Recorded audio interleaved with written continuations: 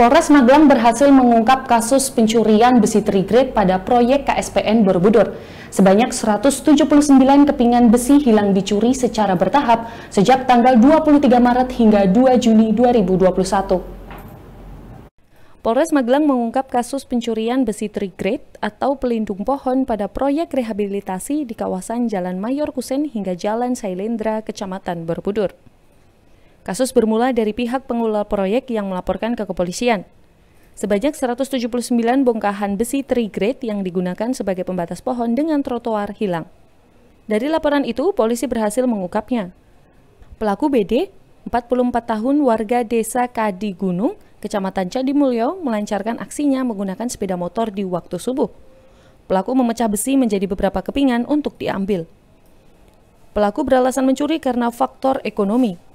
Polisi telah mengamankan pelaku beserta barang bukti berupa potongan besi trigrade sebanyak 160 kg atau 4 karung, 1 buah palu, 1 buah keranjang, serta 1 unit sepeda motor.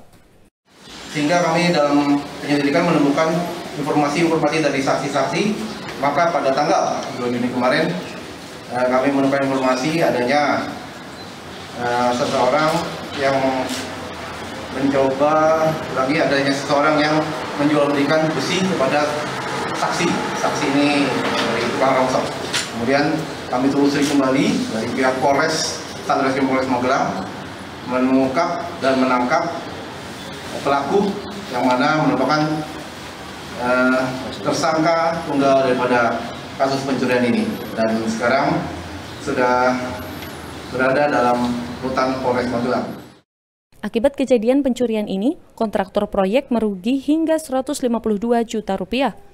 Pelaku terjerat tindak pidana kasus pencurian dengan maksimal ancaman 5 tahun penjara. Polres Magelang menghimbau masyarakat untuk menjaga fasilitas publik dan merawat kawasan strategis pariwisata nasional demi kenyamanan wisatawan. Revidatian, Edi Kurniawan, MJTV.